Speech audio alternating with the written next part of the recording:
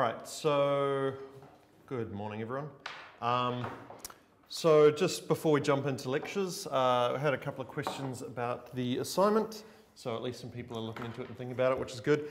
I had a question, what format? So I say in there 5 pages.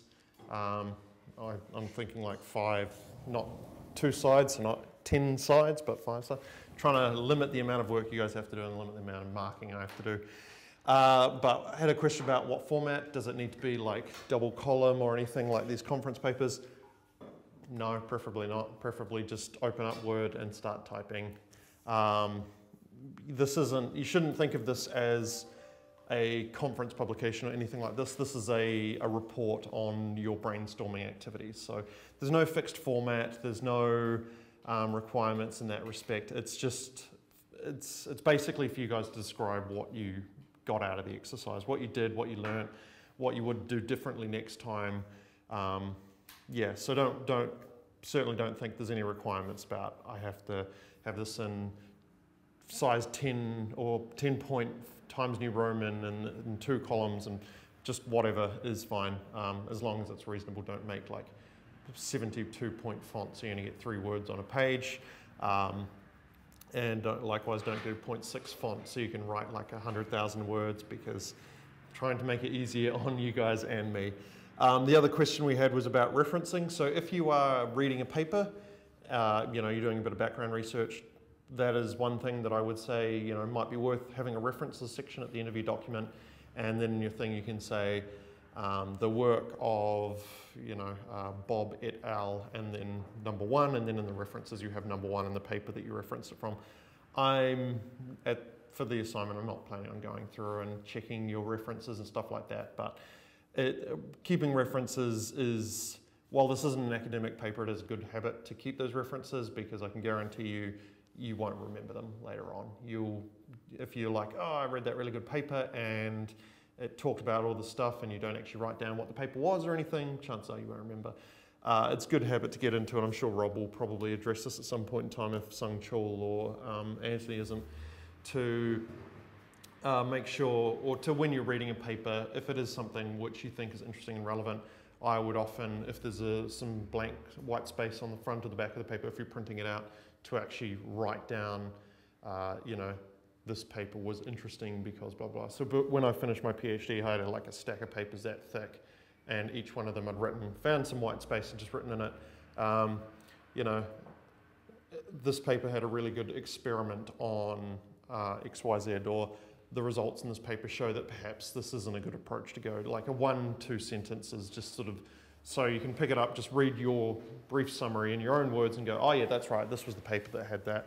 There are lots of various tools for doing that as well, like EndNote and BibTeX and all those sorts of things will often allow you to provide a summary for paper, but I'm fairly old school in that I like to read my paper as paper, because it's just easier than reading it on a screen.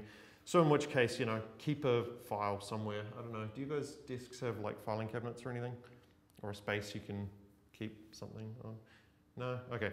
Keep a file somewhere, even if it's just like ask Mel for a manila folder or something, you just put your papers in so that you've still got them with your notes attached to them, if you're like that and like to keep things on paper. Okay. Any other more questions about the assignment today? No? Okay. Everyone's looking a little bit sort of stunned, which I'm taking to mean that not so many people have started it yet, but that's fine, you've still got time. What did I do? I literally just downloaded all these things which are submitted. Oh, they're there. Okay, so 3 out of 6 of you actually did the homework, which is good. It's okay. No, that's okay. You don't have to do the assignments. They're not marked. The homework, sorry, they're not marked or anything. It's more just to encourage you guys to, open up processing and do some stuff. Before I open this, is everyone happy for me to open their assignments in front of everyone? The 3 of you who did something? So we'll have a look, starting here. Do you want to talk about, should we just run it and see what we did? See what we got? Yeah? Okay, so, ooh, very pretty. Okay, so tell us what's going on here. Okay, so I just changed a few data from open processing, the website Mm-hmm. we said. So I just used the existing code and just changed a couple of things here and there. So Yep. Do you remember what you changed? So the size, the color, the number of particles. Mm-hmm. That's it, I think. That's all right. And I mean, did you find it fairly easy to change those things, to figure out like if I change this thing changes? Yeah, Yep. I had fun doing that. Okay. No, that's good. I mean, and that's at this point in time, we're still very early on. You know, I'm not expecting you guys to write massive things. It's more just look at some code, try and edit it, try and understand it. So awesome. All right, next. Which one do I open? You provided like a whole bunch of files. There was an image with it. So Yeah.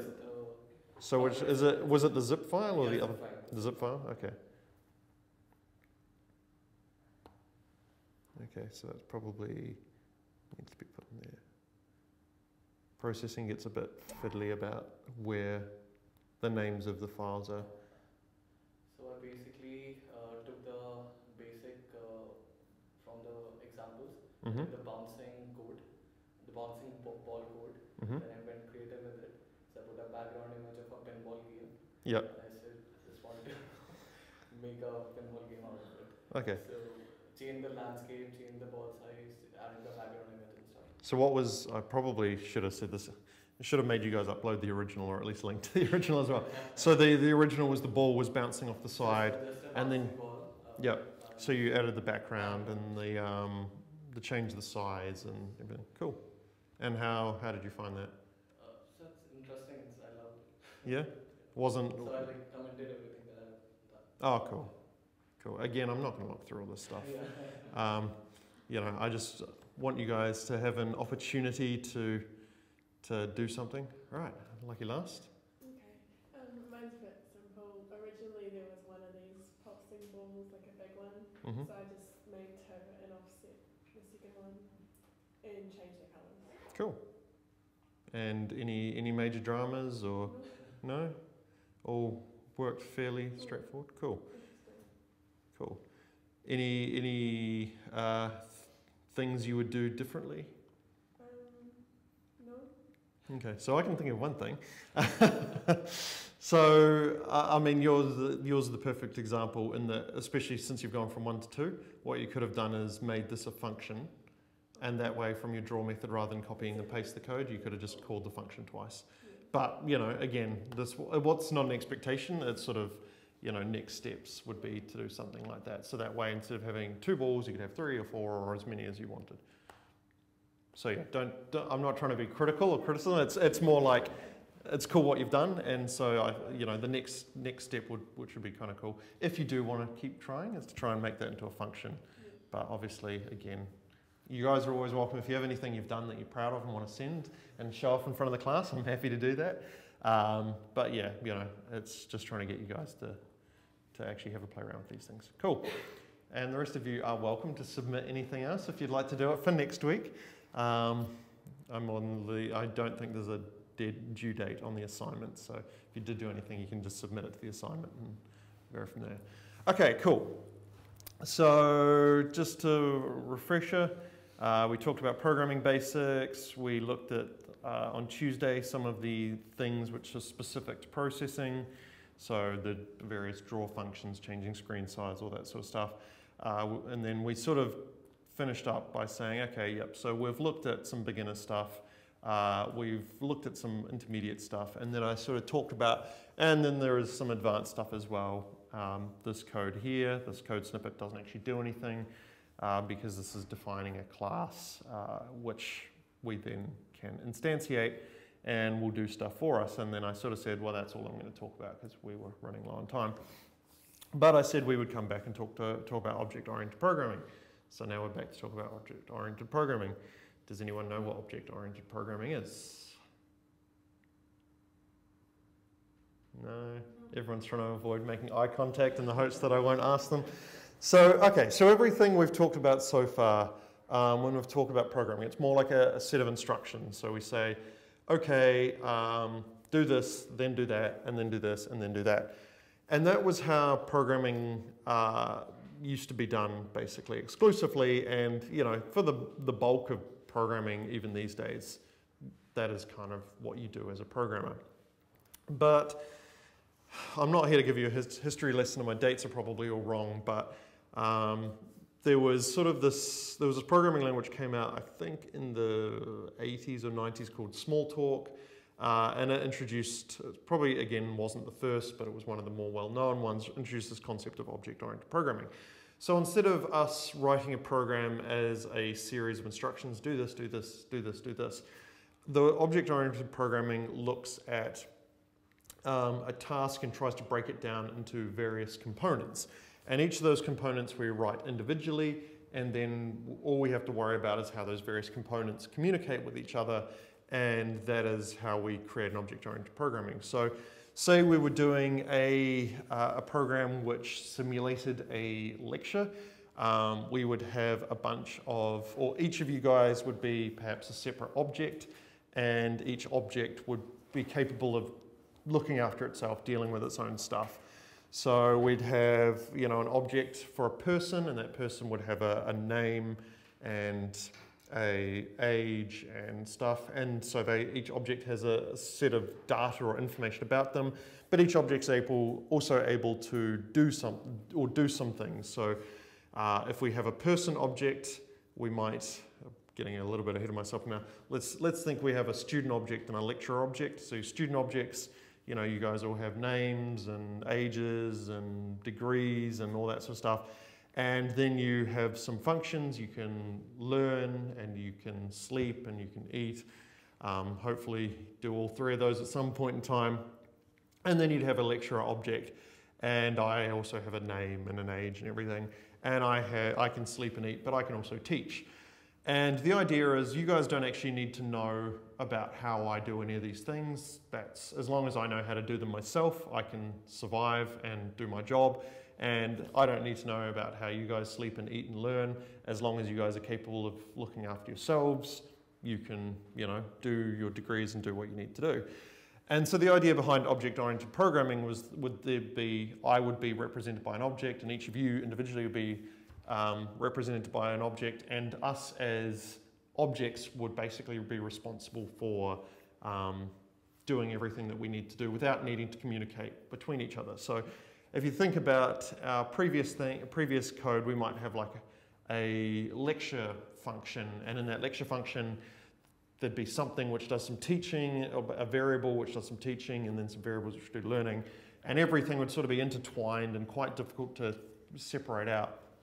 Whereas in object-oriented programming, we just have an object representing the lecturer, and the lecturer would just say teach, and would have objects for all the students, and would say learn, and then everything would be responsible for taking care of itself. And if we needed to go in and change some of that, we can go and do it, but we don't have to sort of figure out, okay, I need to tease all these parts apart and try and make sure that I fix parts without breaking other parts, and so on and so forth. So the concept of the student and lecturer sort of becomes quite complicated, so we're going to look at some better ones to deal with today. But that's the rough idea. We're looking at how we can separate out concepts of this is an individual object which is capable of doing its own thing. It has some information about itself as well. And it comes down to this concept of encapsulation. Rather than having a program where all of the code is interspersed all amongst each other, we want to try and take a bunch of like-minded properties or data or information variables, whatever you want to call it, and some methods which operate on that data, and try and put them into some logical coherent unit to say this is a car, for example. A car has a color, and a car has a speed, and a car has a position, and a car can drive, and it can start and stop and toot its horn and stuff. So it makes sense for all of that data to be in one place. And then we'd have some other objects as well. And the other thing, we talked a little bit about scope before, when we were looking at variables, if you remember, and it was when we were looking at what is the difference between having something like void draw int x and having something like int x outside the draw method. So what is the difference between the two of these? So if you remember, the scope was if we have something like this, every time this draw method gets called, we create a variable called x, we add one to it, we print it out, and then as soon as we exit that, because of these squiggly lines in the scope, that x gets released, like the memory which has been allocated for it gets deleted and it's forgotten, and then the next time we come back to this draw function, we set up x again and set it to 0. Whereas in this function, down here, by putting the x outside, the scope of that x lasts for the entire program, so every time we come to this draw method, we're adding 1 to the last value. So it'll start at 0, the first time we call draw, it'll be 1, second time it'll be 2, third time it'll be 3, so on and so forth. Does everyone remember that? Hopefully it still sort of makes sense. So the idea of scope when we get to object-oriented programming is that we can sort of say, well, the scope of this data is limited to the object. So I don't want you guys as students to be able to go and change my age, because that doesn't make sense. Like, that's not really something that you should have the ability to do. I could have a birthday function which changes my age, so every time it's my birthday it updates, but that's kind of my data. Right? You guys shouldn't be allowed to change my age, my name, anything like that. You guys are only responsible for looking after yourselves. So that is where, with object-oriented programming, the concept of scope sort of comes in that in this encapsulating all the data and stuff, we're also basically limiting who has access to change that data.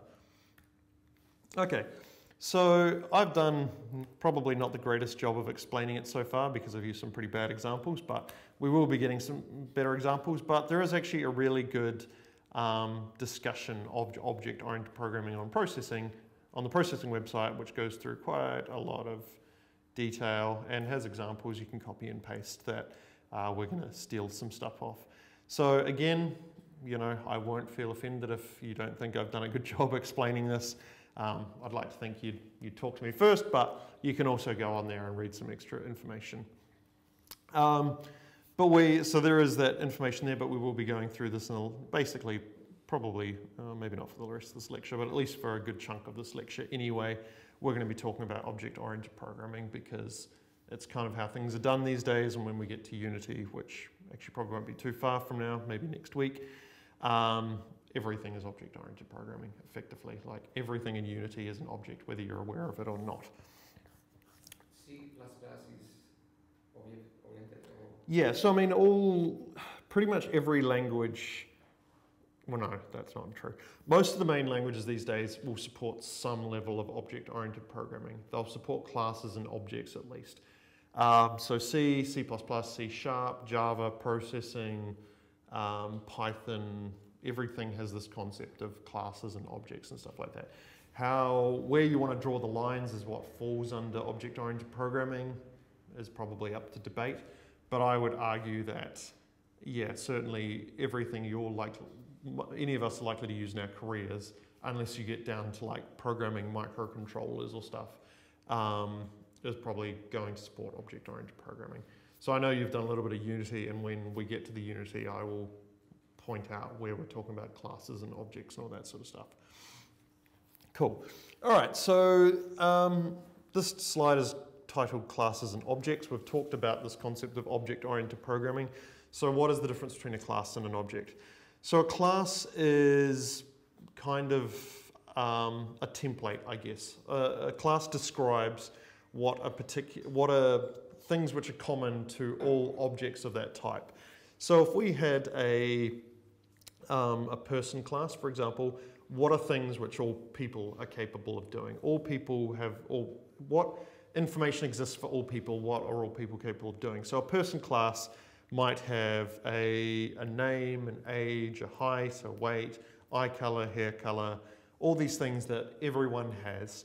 Then they might all be able to eat and sleep and learn and teach and everything. These are all things that people are capable of doing. So what an object is then is a specific instance of a class. So if we have this concept of a person class, then an object would be a particular person. So we could say all people can do this, and we're describing a class, but then we say Adrian is a person, Adrian is an object.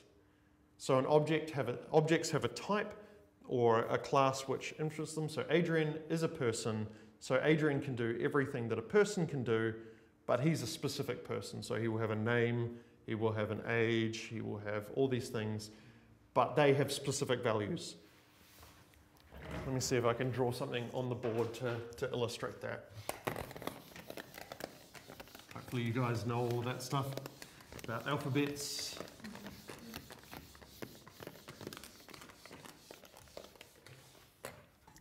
Okay, so let's come up with our person class. So a person has a name, age, height, and some other things, and they can do stuff. They can eat, they can sleep, they can learn, and so on and so forth. So this person class, this is the class. Is that readable? Maybe, hopefully, kind of. There's a blue pen over there, I'll try that. So this person class isn't actually describing any one person, it's describing all people. So anyone who is a person can do all these things. When we're talking about an object, we're talking about a specific person. So we have object Adrian, and Adrian is a person. So we know because Adrian is a person, he has to have all these things. So Adrian has a name, which is Adrian, not surprising. He has an age. I think it's 35. How bad is that? I can't even remember how old I am. He has a height. I don't know what is in centimeters, but it's about 6'2". And he's capable of doing some things. He can eat, he can sleep sometimes, he can learn sometimes. So this is describing what every person can do, and this is one person who can do all these things. And likewise, all of you guys, so your name's easy because you only got 2 letters that I have to worry about. Trying to think who else's name I can possibly spell without completely screwing things up, and I'm not going to. The rest of you are just getting 1 letter. So that could be for either of you two, and then that can be for you. But each of you guys would be objects as well. And how many of you are there? 1, 2, 3, 4, 5, 6. So we've got 3. I'm not making the other people's boxes smaller because you need any less. I'm just running out of whiteboard space. So each of you guys would have all of these things. You'd all have your own name, you'd all have your own age, you'd all have your own height, and you'd all be capable of doing these things. So we have from one class multiple objects. Each would have their own, we've got a name variable, so string name, an age, which could be an integer, a height, which could be, if we did this, I think it's like 190 something. And height, which is an integer, which is your height in centimeters. All of these are variables, but they're all your variables. They're all specific to you. I can't go in and change your names or your ages or your heights because that's your information for you to deal with. So for another example, if we had a car class, for example, try and keep some consistency in color. So the class, which is a car, and it has a color, a position, and speed, and then it can drive and some other stuff. Then we might have, a Ferrari object and a Fiat object, and so on and so forth. Probably more specific than these, since these are car companies. So it would be, LJ's Ferrari, and Gonzalo's Fiat, and Adrian's piece of crap, which is probably going to fail its warrant today. But each of those would be specific, actual, physical, tangible implementations. There's no concept of a car. I can't go out and actually touch the concept of a car, but I can touch a specific car, and that specific car will have some information about it which actually exists. So yeah, the example here I've said a car could be a class.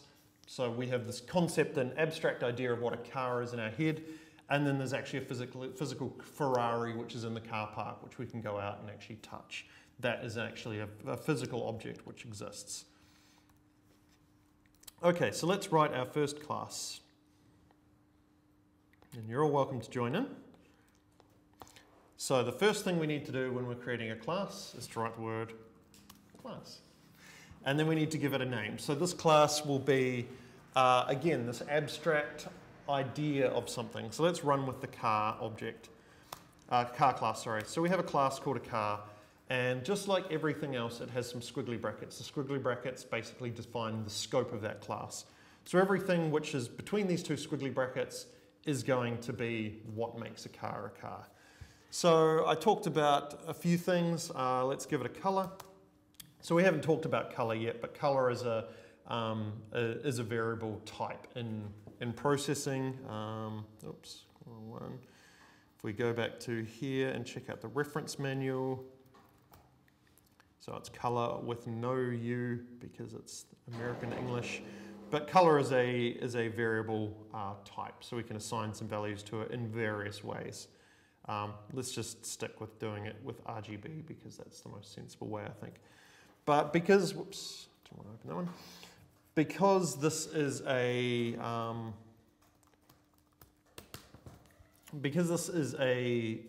abstract concept, we're actually not going to give it a color because, I mean, if I said what color is a car, you wouldn't say it's red, it's blue, you'd say what car.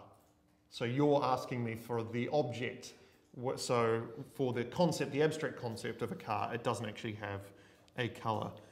We'll give it a position. We're going to do two values, position X and position Y, which is its X and Y position. So X is its horizontal, Y is its vertical, just like when we were drawing rectangles the other day.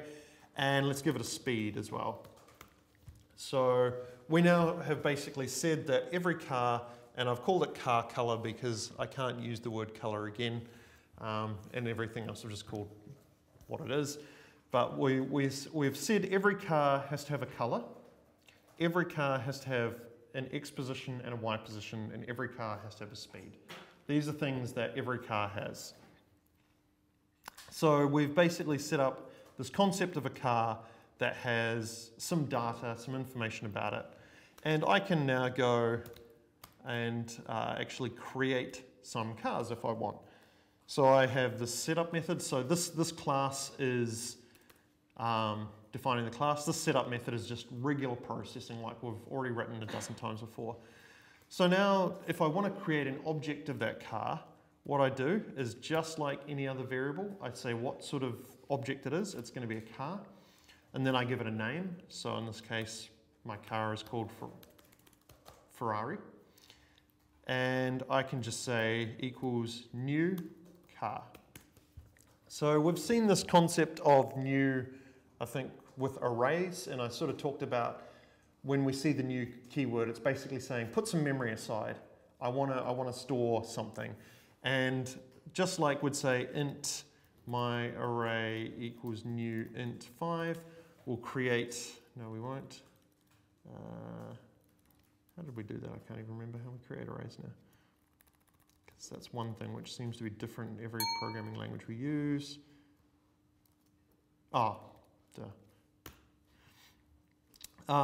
So just like we'd say, this is an integer array of my array, and I want to put aside some memory to store 5 ints in it. Here we're saying int Ferrari equals new car, so I'm going to create a new Ferrari and I want you to put some memory aside for it. Cool. Does that make sense to everyone? Yep, so we've created a Ferrari, we've told the thing in our little pigeon box, pigeonholes, to put some memory aside. I'm going to stick a car in it and I want to refer to that piece of memory as Ferrari. So if I want to change some values of this Ferrari, what I do is I say Ferrari, and then I use the dot. And the dot basically says that this is an object and I want to change some variable of that object, or I want to call some function of that object. So Ferrari dot basically says, for this piece of memory that holds this Ferrari car, I want to change its car color. And I'm going to give it the color 25500, which is red. So I've said, set the Ferrari's car color variable, this one here, to the color red. Likewise, I'm going to say set the Ferrari's position X to 0, set the Ferrari's position Y to 0, now I'm going to set it to 100, and set the Ferrari's speed to 100. Cool. So I can then go and print out any of these things I want. Let's say print the Ferrari speed. And when I run this code, it'll say 100. So what we've done so far isn't really that amazing. You know, rather than having car color position X position Y as a class, I could have actually just had them out here, color Ferrari color int Ferrari position X, and so on and so forth, and just filled out all of these things.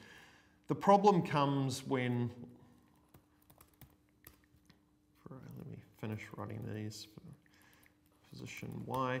So I could have done exactly the same thing here. Rather than actually having a class and an object, I could have just said, well, let's just say Ferrari car color, Ferrari position X, Ferrari position Y. Ferrari speed, and that'll all work just fine. They're just variables. There's nothing special about them. Where this becomes advantageous is now, what if I want to add another variable, another car? I want to add the Fiat. Well, I'm going to have to copy all of these again. And another car, I'm going to have to copy these all again, and so on and so forth. For every additional car I want, if I'm representing thousands of cars, that's going to become quite a chore. But because it's a class, or if I want to create another car, all I have to do is say, okay, let's create my Fiat. And all of a sudden, all of that memory for all of those variables and everything has been set up for me. And I can just say fiat.carColor equals color 00255. So this is a blue Fiat. And all of that's taken care of. I don't need to keep copying and pasting variables and try to remember what every variable is. I just have to say create a new car, and everything that a car gets, I get set up for me for free. All right, so that cool? Everyone's happy with that, more or less? Scrolled way too far back. Okay, so every class has a name when we're creating it. So we've said there's a class car, abstract idea of a car. Every class has some data, well, most likely has some data, so variables which are specific to that class or those objects that we're going to be creating. A color, a position, a speed. So there's a special, every class has a method as well, but we'll come back to that in a second. But every class has a constructor. So there's something special that I haven't told you about this new car. So when I create a new car, I said it sets aside some memory in the computer that basically will store a car, and I can go and I can change all those things. But what actually happens behind the hood, or under the hood, haha, car pun, is it will actually call the special function that every class has called the constructor, which sets up the class, sets up all its variables and stuff like that. So the simplest constructor, so the constructor always has the same name as the class, and the simplest constructor will look like that. So this is a function that takes no arguments, does nothing, returns nothing. And effectively, if I don't add a constructor, if I just have like that, this is what processing will stick in there for me. There's a constructor which does nothing. So to show you guys that this is getting called, I can put a print statement in here. If I can spell, which I can't. And if we run this now, you'll see called car constructor. So I'm not actually explicitly calling this function here, you don't see it, but it happens when I write new car. It knows that I'm creating a new car, put aside some memory, and also call the constructor if the user wants to set up anything. So you can have, a constructor can have as few or as many arguments as you want. So say I want that when a user creates a car, they have to specify the color.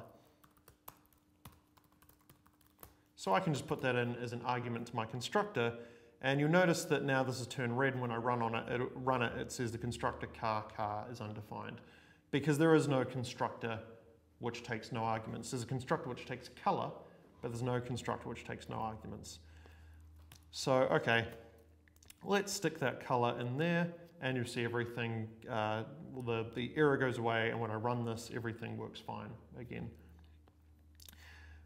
So what I can do with my constructor is I can actually use that to allow me to very easily set up my car. So I've basically said there is a constructor which takes a new car color, and when that constructor runs, I'm going to set my car color to be that new car color. So now instead of having to say car Ferrari equals new car, Ferrari.carColor equals this, I can actually just do it straight in my constructor. When this creates the Ferrari, it's going to pass in the color red, and it's going to say, okay, this Ferrari, let's set its car color to red. And I can do the same thing with position, pos y, and with the speed, and set all of these things.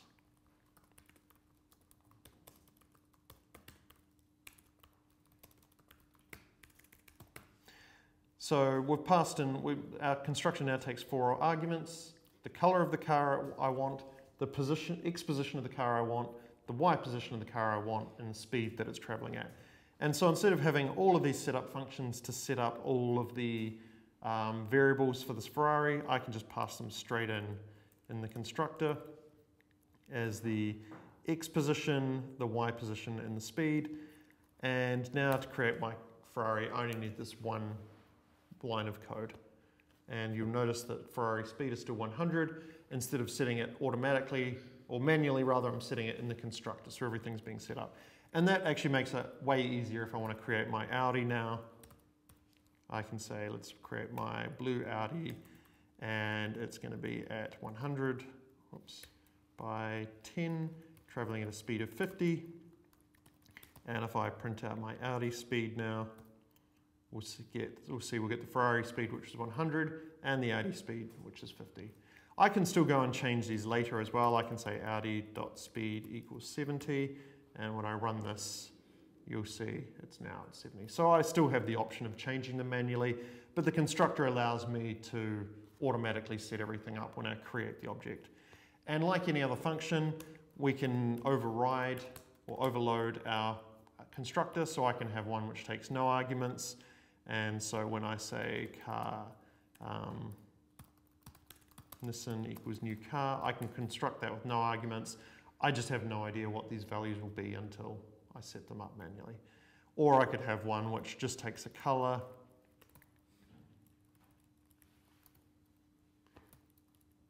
And so car color equals new car color. And now I can create my car, and I can say, well, at this point in time, the only thing I know about it is it's a green Nissan.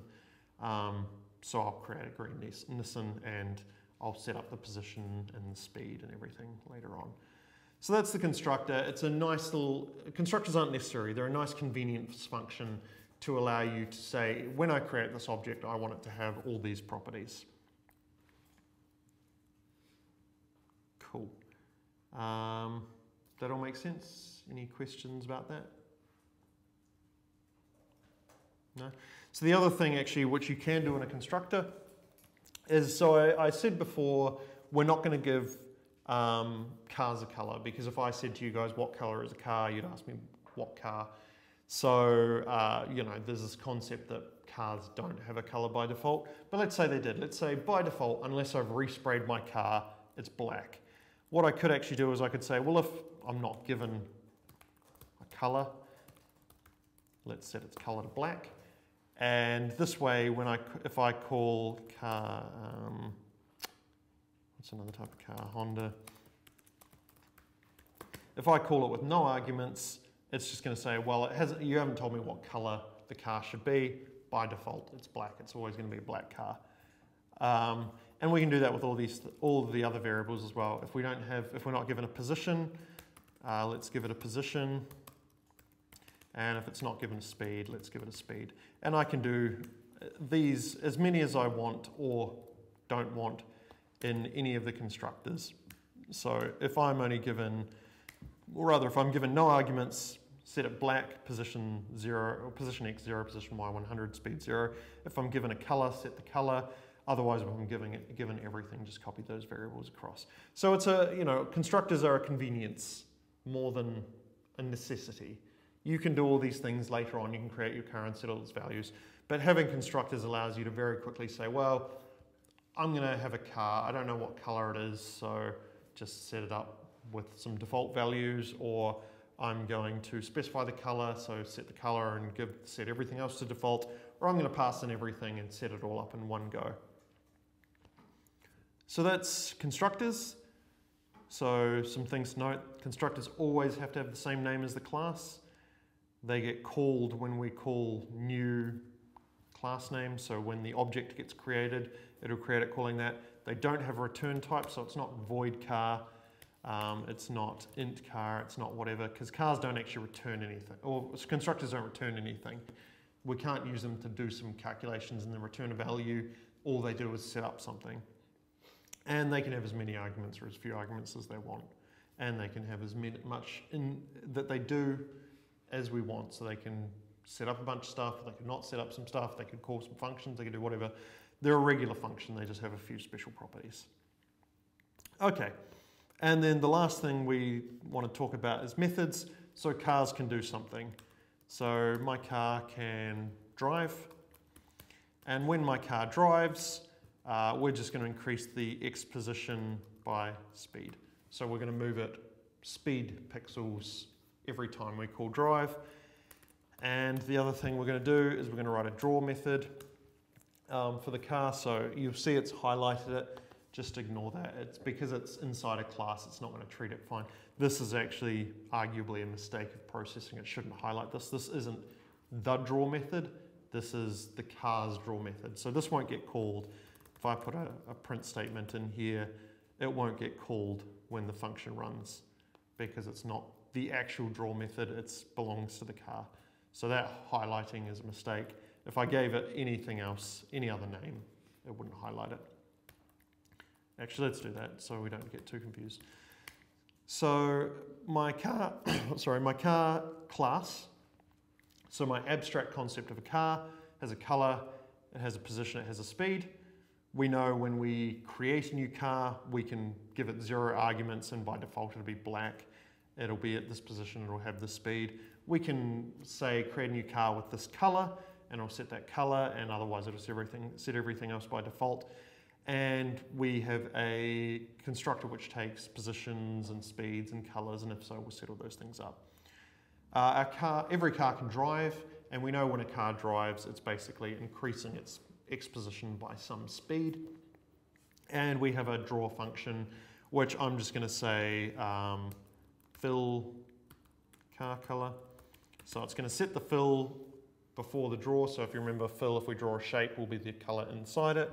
Set that to the color of the car, and then we're going to draw a rectangle at position X, position Y, and every car is 100 pixels wide by 50 pixels high. So drawing a car basically just draws a rectangle of the color of the car color at the car's position X and position Y. Make sense? Hopefully it's okay. All right. So let's actually make our cars do something interesting now. So the first thing I'm going to do is, if you remember our talk on scope, because all of these variables are in the setup method, their scope is the setup method. So they're going to immediately get destroyed as soon as the setup function ends. So I'm actually just going to shift these out of the setup method so that I can access them later on. So I can move them all out like that and everything's fine. These cars just exist as long as my program exists now. So what I'm going to do now is in my draw function, I'm going to say for every car, because draw runs every time it can, or as fast as it can, I'm going to tell my Ferrari to drive, and then I'm going to tell my Ferrari to draw. And now if I run this code, we will hopefully see, thank you. It's called draw car now. And actually in my setup function, let's increase the size of the window so we can see something.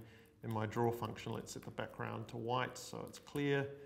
And if I run my function now, nope, you very briefly saw a red blur across the screen. That's my Ferrari, it's really, really fast.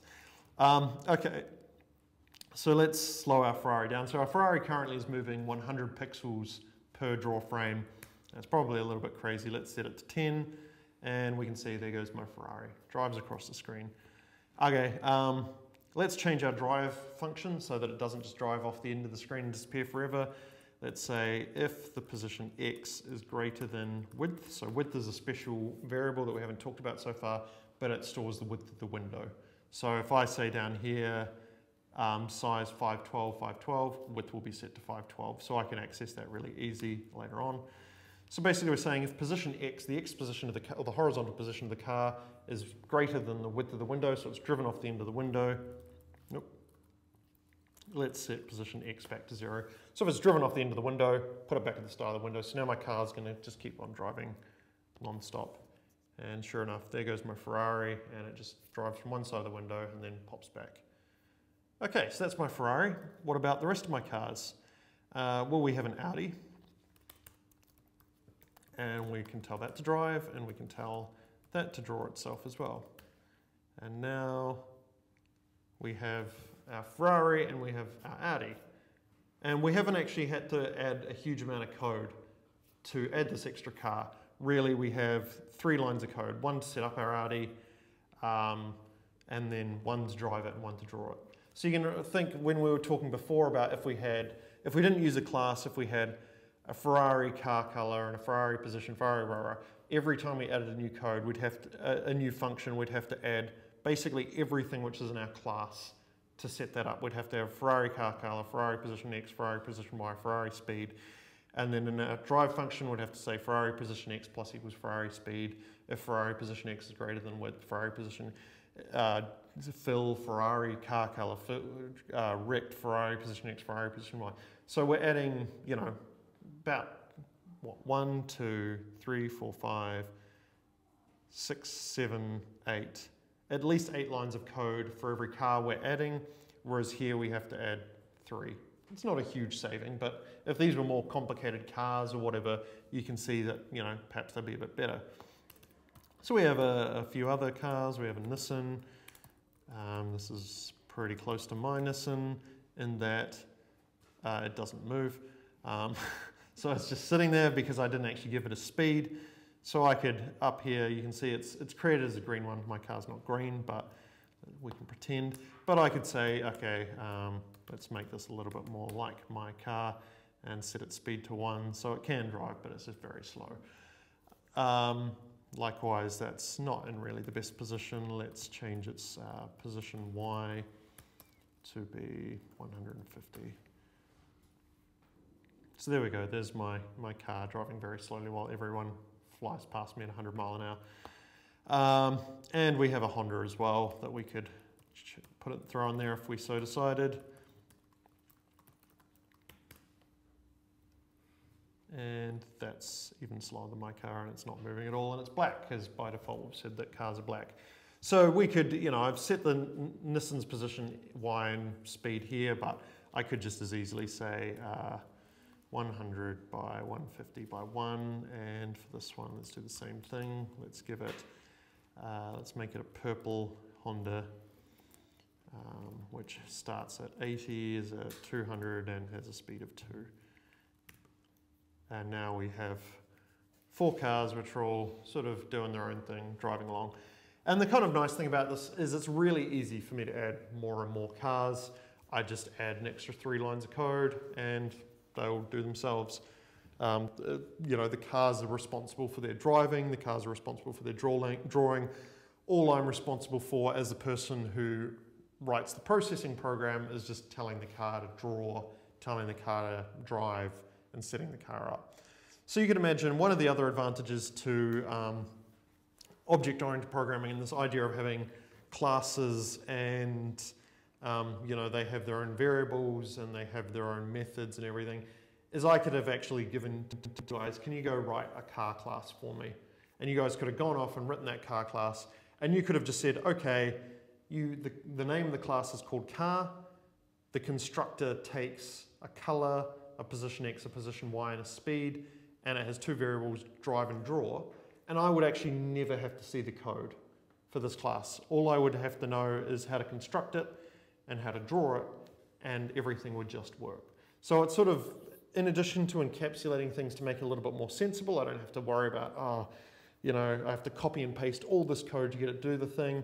All I have to do is call Ferrari.drive, Ferrari.draw car. It also allows me to encapsulate in a way that I can give you guys a nice chunk to take off and write your own car class and do everything. And then all I have to worry about is how do I use it? How do I construct it? What methods and functions do I use to have to get my Ferrari to do something? All right, let's take a short break there.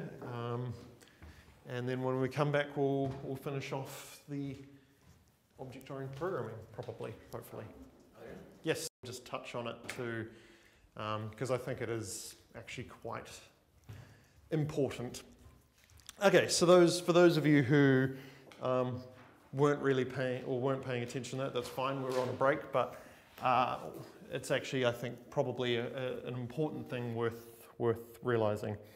Okay, so we've quickly whipped up this example of a course. So each course has some students. Actually, no, I'm going to create a new one to make it even simpler. So we're going to have a lecturer, whoops, and we're going to have a course. So a lecturer has a name. We have a constructor for the lecturer which takes a new name and assigns that new name to the name. We have a course, and each course has a lecturer in it. So the question, well, I guess it wasn't really the question, but where we sort of got to with that is we can create our course MHIT 603 as a new course, and we can create a course MHIT 602 as a new course. And everything there was like the car example we did before. So we have two courses, one for 603, one for 602. They're both courses. That's right, he'll have to come back. I think he's probably doing something with the windows. So we have MHIT 603 and MHIT 602, which are new courses. And we know when we call new course, it puts aside some memory for us to do some stuff with. So each of these courses has a lecturer. So I can say MHIT 603.lecturer, keeping in mind that even though this is a class or an object, it's treated no differently than if it was an integer or a string or anything like that. So I can assign its value. I can say MHIT 603 lecturer, but because this is an object, I need to say that it's a new lecturer, and I need to give it a name, Adrian. And we'll do one for 602, Sung Chul. And if I print out those values, 603.lecturer.name, actually let's do MHIT 603, so we know which one we're looking at, and MHIT 602.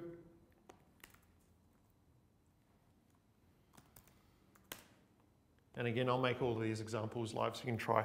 Okay, so we have two courses. Each course has one variable which is a lecturer, and a lecturer has one variable which is a name, and it has a constructor which just sets up that name when we pass it in. So we create two courses, one for MHIT 602 and one for MHIT 603. And we say the MHIT 603 lecturer is a new lecturer, Adrian, and the MHIT 602 lecturer is a new lecturer, Sung Chul.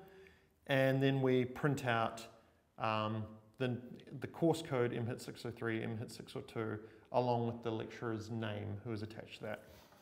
And for MHIT 603, we have Adrian, as we've set up here, and for MHIT 602, we have Sung Chul, as we've set down here. Is everyone happy with that? So it's one step on top of what we were doing before with the cars. So now instead of just having one class with a few primitive data types, we have a class which contains a class with a primitive data type. Okay, so I'll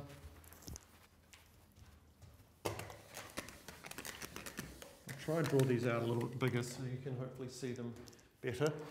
So what we have to remember is when we have this new keyword, it means we're telling the computer, can you please give us some memory that we can put some stuff in. So the first thing we see is MHIT 603 is new course.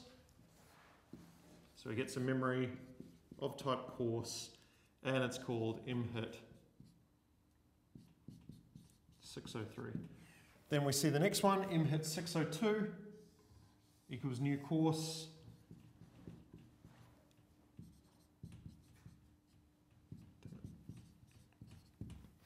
And then we have some new lecturers down here, one with the name Adrian, one with the name Sung Chul. So we have a lecturer and another lecturer, and one is Adrian and one is Sung Chul. Now these ones don't actually have, because we've never said lecturer X equals new lecturer Adrian, lecturer Y equals new lecturer Adrian, we don't actually have direct references, so we can't just say x.name, y.name. Instead, we've said MHIT 603 dot lecturer equals new lecturer Adrian, MHIT 602 lecturer dot equals new lecturer Sung Chul. So these actually have a variable in them called lecturer, these courses. And effectively, if I wanted to get access to Adrian or Sung Chul, that's what I'd need to do. So I'd need to say MHIT 603 dot lecturer, and that will allow me to access this lecturer, or MHIT 602 dot lecturer will allow me to access that lecturer. Happy with that? Yep. It's hopefully okay. So what gets a little bit confusing is what happens when I do, so let's say this is version 1. What happens if I do version 2, where Sung Chul is no longer teaching with us, and I'm now teaching both courses. So if we run this, it looks fine. MHIT 603's lecturer is Adrian, MHIT 602's lecturer is Adrian. Looks like it's probably fine. But what happens if, say, I decide to change my name? Adrian isn't cool enough, and I want to change my name to the Fonz from Happy Days. So if I run this now, MHIT 603's lecturer is now the Fonz, but MHIT 602 lecturer is still Adrian. So what's going on there? So this is, I put --1, that 1 doesn't mean anything to the computer, it's just for us to hopefully understand. This is what's happening in version 1. We have 2 courses, 603, 602. We have 2 lecturers, Adrian and Sung Chul. So the second one down now is lecture 2. And some of it's going to be the same. So the first 3 chunks at least are going to be as we expected. I'm not going to write the full names because I'm really slow at writing. And that's the lecturer. And it's Adrian, which is pointed to by the 603 lecturer. So that part's all the same. However, when I call MHIT 602 lecturer equals new lecturer Adrian here, every time we see new, regardless of anything else, every time we see new, we know we have to put aside some new memory. That's what it means. So what actually happens is we create a new lecturer and we set its name to Adrian. And then we say MHIT 602, his lecturer, or its lecturer, sorry, should be Adrian. So now we actually have 2 separate lecturer objects. They just both coincidentally happen to have the name Adrian. So when I say MHIT 603.lecturer.name the fonts, what I'm actually doing is just changing that one there to the fonts. So there's still a whole nother lecturer object out there which has the name Adrian, because we called new lecturer twice. They're actually different pieces of memory. And really that's, I guess, the difficulty for us. We think of Adrian as being an immutable object. There is only one Adrian. But in reality, the computer doesn't care. All it sees is, here's one piece of memory, here's another piece of memory. Those two pieces of memory are different. The fact that this one string is the same actually means nothing to me. So what if I actually wanted to make sure that both of these lecturers were being lectured by the same person, so that we, if I did change my name to the Fonz, all of your courses would be taught by the Fonz, rather than today you have to call me the Fonz and tomorrow you can call me Adrian again. And the key to that is to think about it from a computer standpoint. How do we create a new lecturer? Well, we call this new method. So let's actually have a lecturer which was, we'll just give it, no, I don't want to give it the name Adrian because I'm going to change my name. That guy.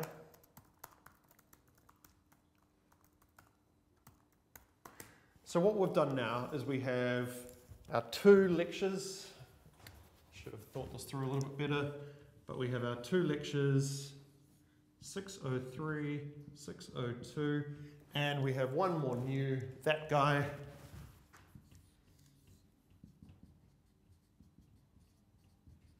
And that one has a lecturer, that one has a lecturer, and this guy has a name called Adrian. And then what we could do is say MHIT 603.lecturer equals that guy. MHIT 602 lecturer equals that guy. And now if I run this, we'll see both of them have the name of the Fonz. Because what we've done is we've said, okay, new course 603, new course 602, new lecturer that guy. Then we've said the 603's lecturer should be that guy, the 602's lecturer should be that guy, and then I probably should have commented that out originally, but I didn't. Down here we say MHIT 603 lecturer name the Fonz. So we've said MHIT 603's lecturer, which is this guy, change his name to the Fonz. And now when we ask what's the name of the lecturer of 602, we say 602.lecturer, which is pointing to this piece of memory. What's that name? The Fonz. It is exactly a reference, yep. So, and in fact, the term reference in, it does exist in quite a lot of languages, and it's for that exact reason. Like if you pass a piece of data to a class or something, you can pass it as a copy, which means that it will allocate some new memory and pass that across. So if you change it, it doesn't affect the original, or you can pass it by reference, in which case if I change it, it will change the original. But again, that's getting a little bit further down that path than we probably want to at this time. But likewise, what I could do is, because these all point to the same thing, I could, rather than saying MHIT 603.lecturer equals name, I could just say that guy's name is now the Fonz, and it will do the same thing, because we're only affecting this piece of memory here, whereas before we had two lecturers and two lecturers. Here we only have one lecturer, and we just say both of these courses here should use that same lecturer. So it's getting a little bit abstract now. I try and shield you guys for this as much as possible for as long as possible, but unfortunately at the end of the day there is a bit of a change in how you have to think about these things. We're so used to understanding the world based on physical constraints. You know, we can't just make a copy of a person, but we totally can do that when we're programming. And so sometimes you have to eventually sort of give up your way of understanding how things work from our real life experiences and just think about it, what is it the computer actually doing behind the scenes here? When I call new, it's creating some new memory and filling that out. So despite the fact I say new lecturer Adrian, the computer, all that sees is two new statements, two pieces of memory, both are individual. And to really maybe try and sort of bring that point home. So rather than printing out the lecturer's name, what I can actually do is if I say just lecture without name, what that's going to do is it's actually going to print out how that's internally stored in processing. So if you see here, if I say MHIT 603.lecturer, we've got a bunch of stuff in here which doesn't make a huge amount of sense, but we've got MHIT2 or MHIT $2 lecturer at 72D2DDD. But basically this is how this is stored the memory. So basically this last part here is the actual place in memory that it stored it. And this first bit here is what kind of data type it is. It's an MHIT lecturer. The $2 and the @ sign are pretty much irrelevant for us. So in this case, both of the MHIT 603.lecturer and MHIT 602 lecturer are pointing at this piece of memory 72D2DDD.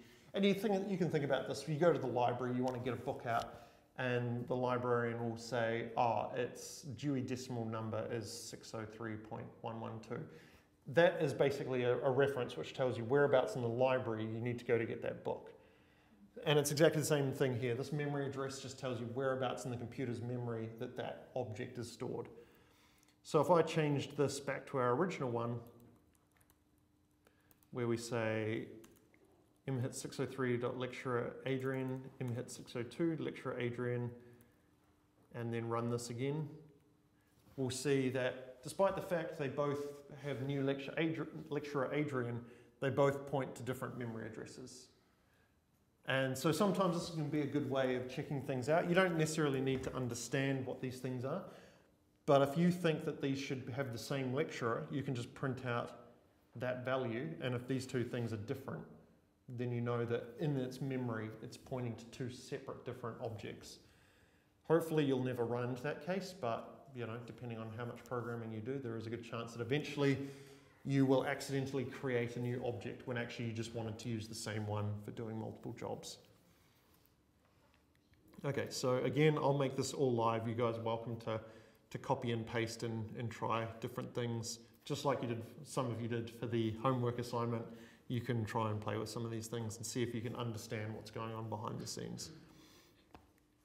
Okay, so the last few slides in this are just stolen straight off that processing website objects thing. Again, highly recommend reading this in addition to the course. It does go over everything we've talked about.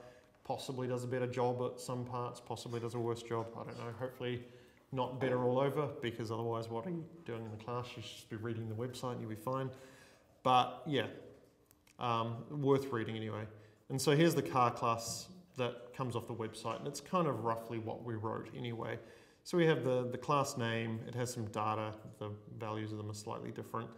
It has a constructor, it has a display method, we called it draw. Display would have been a better idea. There's some functions that we haven't seen rect mode before. All rect mode does is normally when we draw rect using this rect function, we'll have x position, y position, x position this way, y position this way, width that way, and height that way. So that's when we normally call rect, we give it the x value, which says how far from the left, the y value, which says how far from the top, and then the width and height of the size of the rectangle.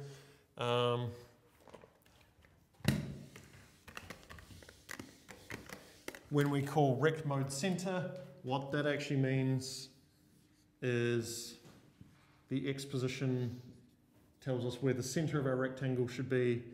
The y position tells us where this, well, horizontally, the y position tells us the center of the rectangle vertically. And then we have the width and the height as normal. So basically it's just saying when I draw a rectangle, I want the x and y position to be at the center of the rectangle versus the top. That's literally all that one line does, is just change it from the top left to the center. So you can pretty much forget about that. And then everything else is the same. When we call drive, we increase the x position by the speed. If it goes past the width, we set it to 0, so on and so forth. And this is basically some code that I wrote a long time ago, so we could just copy and paste it. But I think it's good to go through it in class and actually type it out rather than copying and pasting it. So to use our car, we declare it, and then we initialize it by calling new in the constructor. We actually didn't do this before, but this is another way. I closed my car. So rather than having car Ferrari equals new car, blah, blah, blah, blah, and here, what we could do is we could just say car Ferrari here, and that will tell us we're going to have a car Ferrari. Don't bother putting aside any memory or anything for it at the moment. And then our setup function, we say, okay, now put aside some memory for that Ferrari. The difference between the two is minimal, basically. And for this specific example, it actually makes no difference at all. It's only if you don't want to allocate the memory right now, you just want to do a little bit later. But in this case, there's no harm in allocating everything at the start. It's not like we're loading, you know, a movie or like a lot of images or something that might use up all our memory. If we're just creating a few objects like this, it's fine. But one of the earlier classes examples for the programming assignment, they had to make an MP3 player, and in that case, you don't want to load the MP3 until the user's selected it. So in that case, you know, you might say MP3, my MP3, and then later on you load it, because there's no point loading it until the person's decided which one they want to load. So yeah, that's basically the difference between what we did before and what we've done here. Here we've said there's going to be an object, and by putting it out here, it means that the scope of that object is the entire program, and then we initialize it a bit later. But putting that new car up here gives us the same result for this example. And then the draw, we do set the background, drive, and display. And again, we can create multiple objects. Car, my car equals new car. We can create multiple objects by doing the same thing. We can have initial values if we have multiple constructors. And we can have multiple constructors by just basically having constructors with different arguments. All right, everyone happy with that? Yep. Okay, so that is our introduction to processing, which took a little bit longer than normal, but that's fine because we have plenty of time. So we'll just dip, unless anyone has any questions on that, we're going to start dipping our toes into the processing themes now. No? Everyone's happy? Cool. Okay, we won't go too far down this today or generally at all, because I feel like it's probably more useful for you guys to know Unity, since there's probably like a much smaller percentage of students do their MHIT or use processing and stuff for their MHIT compared to Unity or one of these other things. So, but in saying that, you know, it is a good prototyping tool and it's worth sort of learning a little bit about. So we've got a few slides which talk about what I have referred to as themes, because I'm pretty sure in your programming interactivity books they call them themes, but that's just doing stuff beyond just writing a program. So we're looking at things like interaction. How do we support interaction in processing? So let me close some of these down. Again, I'll upload them all. So we've looked at some of these things a few times, or not a few times, we've looked at some of these things before. So in processing, we have, if we say in our draw method, we have a bunch of variables that we can query to find out stuff about the current state of our mouse. So we saw mouse X and mouse Y.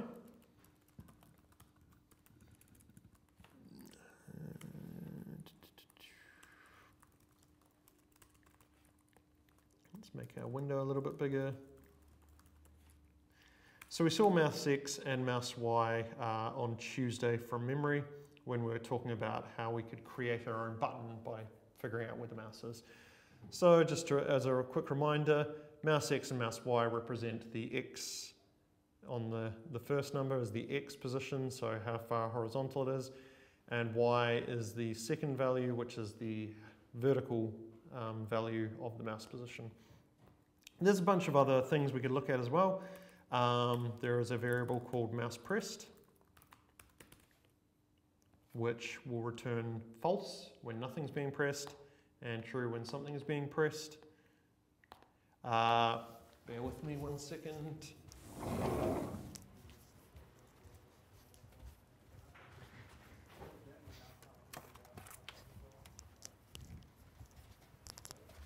Sorry, I should have brought this earlier. So for a track or a Mac trackpad where it's kind of difficult to double click, it's a little bit less obvious. So you'll notice false, left button is true, right button is true, center button is true. They all return true. Mouse press just returns true if a button is being pressed. What if I want to know what button? Well, I can also then print out mouse button like that. Actually, let's put them side by side, so otherwise we won't be able to tell which is which. So if mouse pressed is false, no buttons have been pressed yet, it's 0. I push the left button, it's 37, and it will stay 37 because it just records the last time a button was interacted with. Right button is 39, and middle button is 3. Obviously makes sense, 37, 39, 3, we can all remember that. It's all right, you don't actually have to remember that, because what we can do is if mouse pressed, so if the user has pressed a button, if mouse button equals left button pressed, else if mouse button equals right button pressed, else. So there is a couple of variables, left and right in all capitals. So if it's a constant value which never changes, processing puts them in all capitals, and hopefully, if I've done this right, left button pressed, right button pressed. So if I want to check to see if it was the left button or the right button, I don't need to remember that one is 37, the other is 39. I can just use left and right. I have a feeling there might be a middle, but there's not. So in that case, if you want to check if it was the middle button, just check if it wasn't the left or right.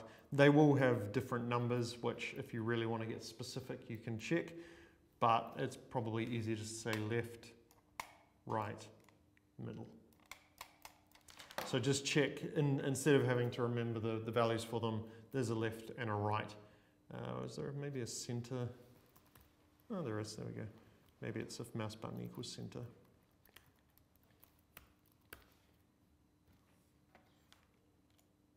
There we go, middle button pressed. So left, right, and center you can use to check which button has been pressed. Can you use the same numbers to come up with a new name? Like it equals 39. Once you press a button, you just bring the specific name? Do you mean like instead of having... the same numbering system? So 30, like that instead? Yes. Yeah, of course. So left is just a variable that has the number 37 in it. So you could imagine somewhere in processing code it will have something like int left equals 37. So that you just don't need to remember that left is 37, you can just say if it's left. And there is one other thing in here, pmouse x and pmouse y, which can be quite useful. We'll just show a short example.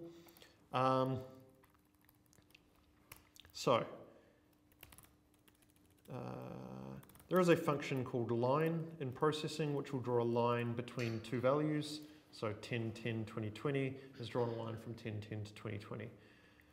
So what I can do is I can say if mouse button, if mouse pressed, so someone's pressed the button, let's draw a line from the current mouse position, mouse X, mouse Y, and then we have pmouse X, pmouse Y, which store the position of the mouse the last time draw was called. So if I run this code now, I can actually draw on the screen, because whenever I hold the button down, I'm drawing a line from where the mouse was the last time draw was called to where it was the current time draw was called, so I can have a drawing program simply by having this p mouse x and p mouse y. I could store the value myself. I could say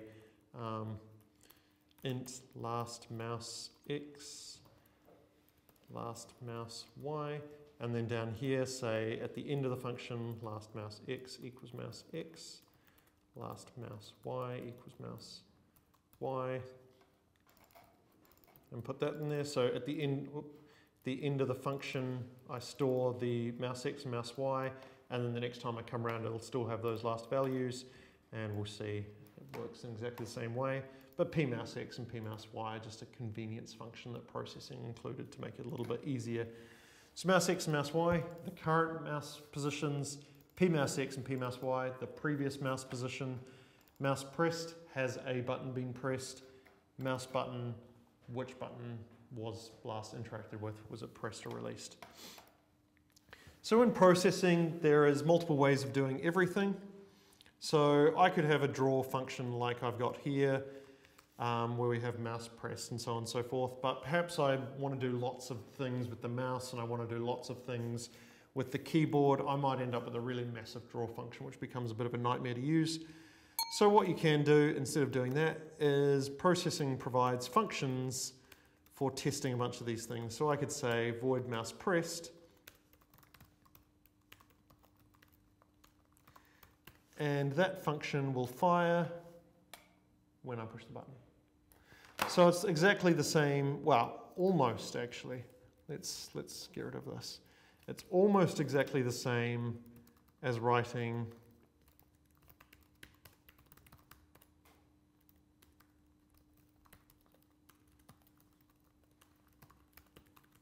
that. Almost exactly the same, but not exactly the same. So the difference is mouse pressed only gets called when the mouse is pressed. Draw gets called constantly, and then we check is the mouse being pressed, in which case we draw this. So what happens, if I just comment this out for a second. So if we actually, let's make this a little bit bigger. If I press the mouse button in a way that I can see it, with just the mouse pressed function. That one. So if I press the mouse button with just the mouse pressed function, one time. Or basically every time it gets pressed, it will print out one. If I have the draw function, because the draw function gets called 30 times a second or whatever, and 30 times a second we're checking is the mouse being pressed.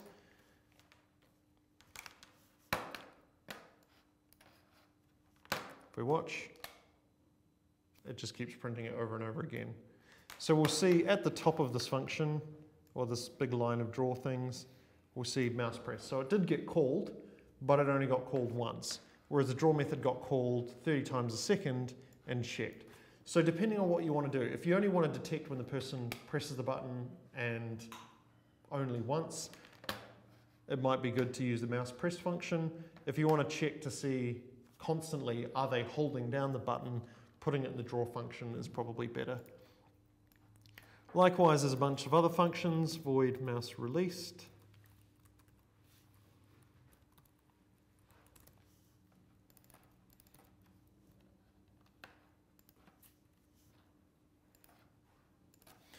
So now if I click on this, mouse pressed, mouse released. This is the same as in the draw method, checking if mouse pressed is false. So mouse pressed is true, mouse pressed is false, if we want to check that in the draw method. We have mouse dragged.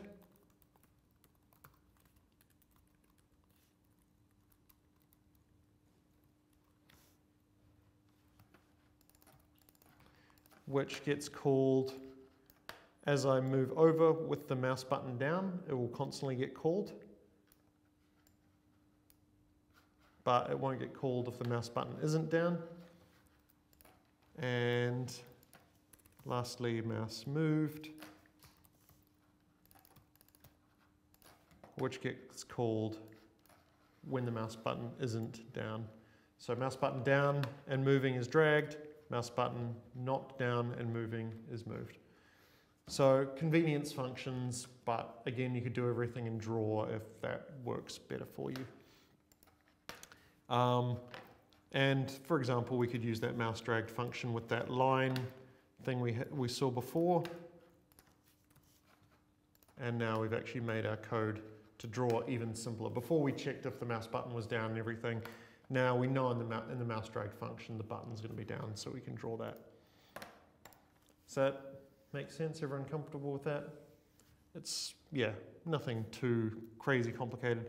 I guess the confusing thing about processing is that it supports multiple ways of checking these things, whereas some languages don't. Some languages won't have these events.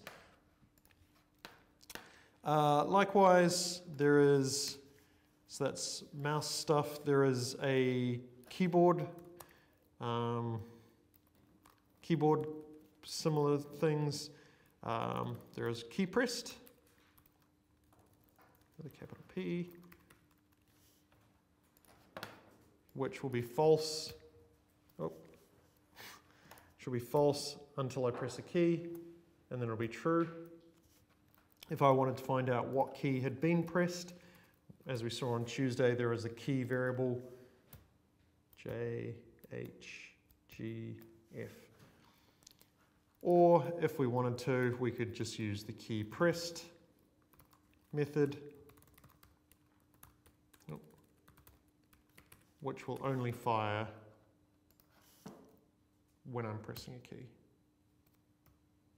This one will fire multiple times if I hold down the key, because we have key repeat. So if I touch key here, you'll see it like keeps pressing the same key over and over again.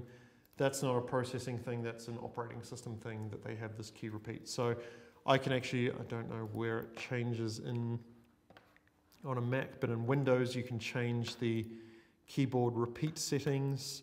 There it is. So I can change this to be off. So if I press and hold F, it will ignore what I just told it to do.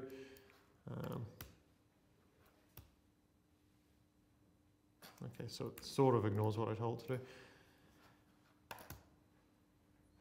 But there we go. So now if I change the keyboard settings. So in draw, again, there is a slight difference. In draw, as long as I've got that key down, it'll print the value. Whereas key pressed depends on your system settings. So if I have this set to key repeat off, for some reason Mac always prints out 2, 3, 4, okay. It's printing out multiple ones, but it's dependent on your operating system in that case, in that if it's you don't have key repeat set on, key press won't fire multiple times. And from memory, there are key released as well, which is when you let go of a key. And again, you can say, oops, released key. If I get rid of that one. So if I push a key, nothing happens, but when I let go of it, it says I've released key F, released key J. All right, cool. That is interaction. So we've started on that. It's 5.2 and we're going to move into external libraries next. So I think we'll leave that until next week. Does anyone have any questions about anything we've covered today? The assignments, the homework, anything? No? Everyone just looks like they want to get out of here, so that's all good. Let's do that.